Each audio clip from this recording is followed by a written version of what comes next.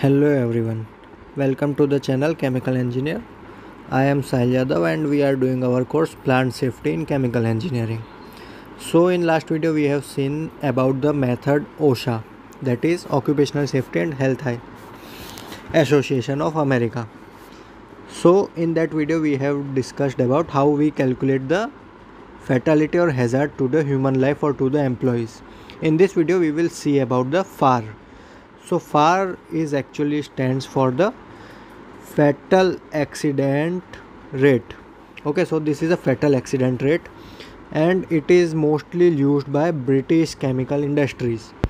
So OSHA is generally used by American or the east side industries, while British or the British chemical industry uses FAR method for calculating the risk or the hazard for the employees. Okay, so it is based on the working of the 1000 employees for entire lifetime. So generally they take care of the 1000 employees working lifetime in their company.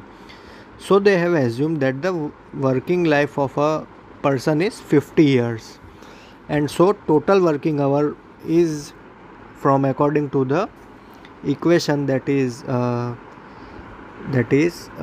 5 days per week into 8 hours per day,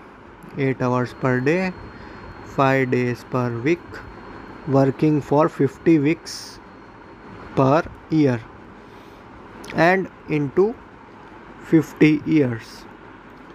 Okay, so 50 years means into 12 will be also be multiplied, because 1 year has 12 months. So 12 months per year. So from this we get about 10⁸ hours working life of every employee in the industry.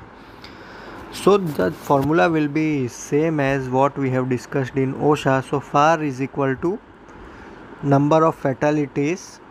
So number of fatalities multiply by 10⁸ divided by total number of employees taken into study. Okay, so this is how we calculate the FAR, that is fatal accident rate.